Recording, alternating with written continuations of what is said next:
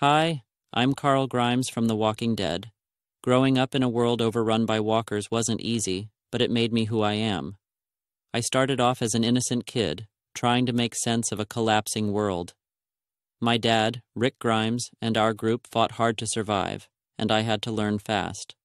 From losing my mom to seeing friends turn into enemies, I faced challenges that forced me to grow up quickly. I remember the early days at the farm, the prison, and Alexandria.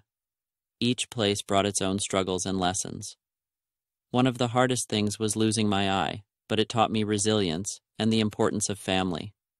I also learned that in this new world, the line between right and wrong isn't always clear.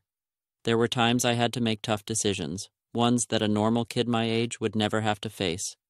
Despite all the chaos, I held on to hope.